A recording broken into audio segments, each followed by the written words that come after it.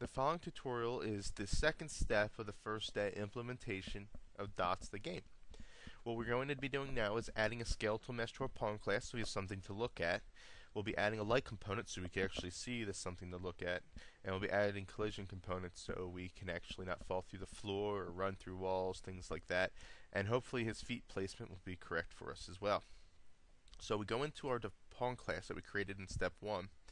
And we are going to create a variable called dynamic light environment component and call it pawn light environment, which will be used as the light that we can change later in our code if we need a reference back to it. And our default properties, we're going to start off by we're going to make 3 objects: a light component as mentioned before, a skeletal component, and a collision component. So we'll start off with the begin object, class equals dynamic light environment component. And the name of it will be dpawn light environment. You can call this whatever you want, but if you do change the name, make sure you're consistent with it. And b synthesize sh light will equal true. We'll end the object, and then we'll add the component to the pawn with dpawn light environment. Then we will go ahead and use this variable we created up above and make pawn light environment equal dpawn light environment, which will allow us to reference it later. Say if we had teams and we wanted there to be a different look or something to it, to this light environment, we can change it easier than having to do a million different objects and creating a million different pawns. The next thing we'll do is the object will create the skeletal mesh. So we'll do a skeletal mesh component and we'll make it a dpawn skeletal mesh comp.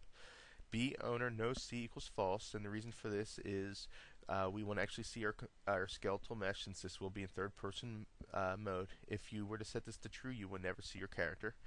We'll cast shadow equal true because we would like to see shadows. We'll place the light environment inside of the skeletal mesh so that he lights up. And then we will also go ahead and add a skeletal mesh to him and an animation set.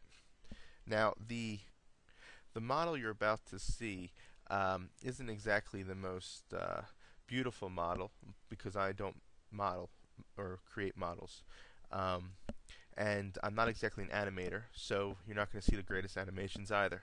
So I just want to give you a heads up that with the skeletal mesh you're going to see a creation I created called an evil, and as for his animations, he will pretty much be able to move his legs.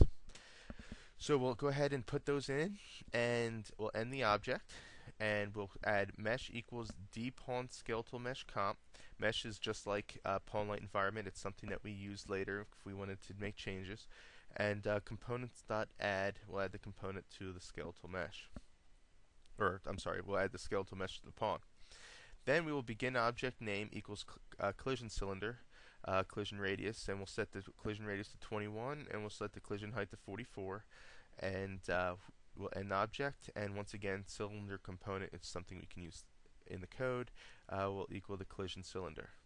Once all of that is finished, we can go into the UT front end and we can make it, which will compile everything we have. Once it's fully compiled, you should have no errors, hopefully, and we will go to our shortcut that we made in step 1 and load the game.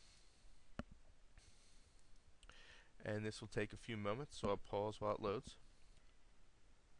Okay, so now the game is loaded, and if you look directly down, you can, let me get rid of the, there we go. If you look directly down, you can actually see the evil, and he's casting a little bit of a shadow. But since we have a default level of camera, we'll go ahead and count in the console mode, excuse me, and we'll type in camera, and we'll do, let's do free cam.